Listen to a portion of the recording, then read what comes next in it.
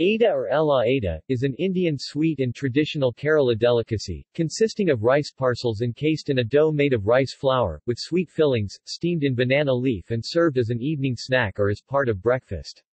It can be seen even in parts of Tamil Nadu as well. Grated coconut and rice flour are the two main ingredients. It's a snack made out of raw rice flour, sugar or jaggery and grated coconut. It is usually prepared on onam. Puvada is prepared in the tip end of the plantain leaf as the naivyam for onam. Into this ada goes, with the coconut filling, a sprinkling of the thumbapoo, a white flour lucas aspera, making it more auspicious.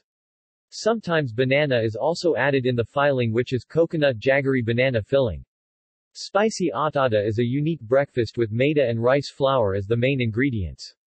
It can be also made without maida, but using the rice flour alone, and it is not steamed, instead cooked on tava or flame. Sometimes the fillings inside ada would be chakavarati, jackfruit jam. Ada is also given as prasadam, sacred food, to devotees at temples in Kerala. References.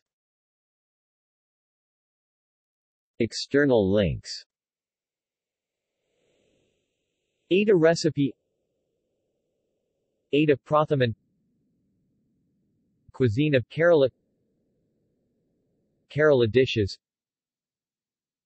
Chicken Ada.